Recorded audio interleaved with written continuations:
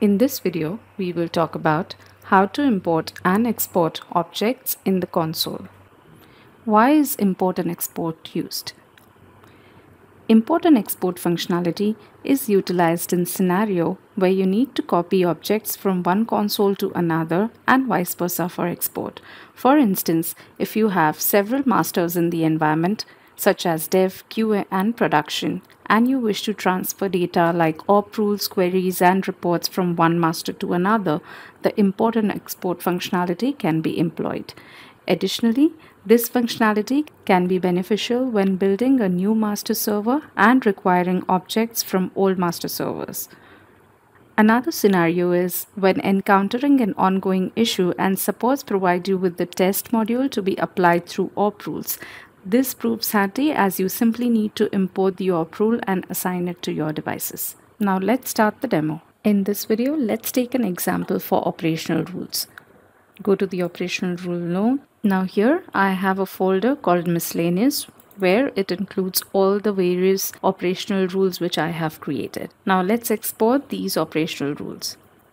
Go to File, click on Export, name it as miscellaneous and save. Now in the process, if you accidentally delete this folder or delete any one of these operational rules, you can always get it back by importing the XML file.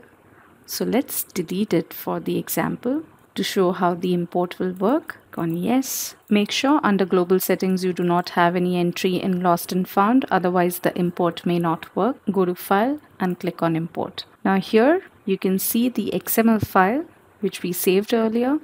Click on the XML file and click on Open. You can click on Select All Objects and click on OK. Now here we have not selected any node, so you can always go to Global Settings, Lost and Found, and check for the folder which we just imported.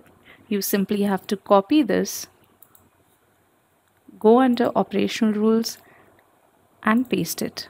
Now if you go to the miscellaneous folder, you will find all the deleted operational rules with the same old configuration which we had earlier. In this way, the import and export will work. In a similar way, if you need any assistance in creating a report and support has created the same in their lab environment, they can simply share an XML file with you and you can import it in your environment. To do so, go to File, click on Import. As you can see, I have this XML file from my another lab device. I will select this and click on Open. It asks to validate what will be imported in the console. In order to create a report, you need a query associated with it. So it will be importing both. And hence I will click on Select All Objects and click on OK. Once the import is done, you can go to Reports. And as you can see, Global Software List has been added. If I go to the report, I can see all the columns added which was created in my other lab. Thank you for watching the video.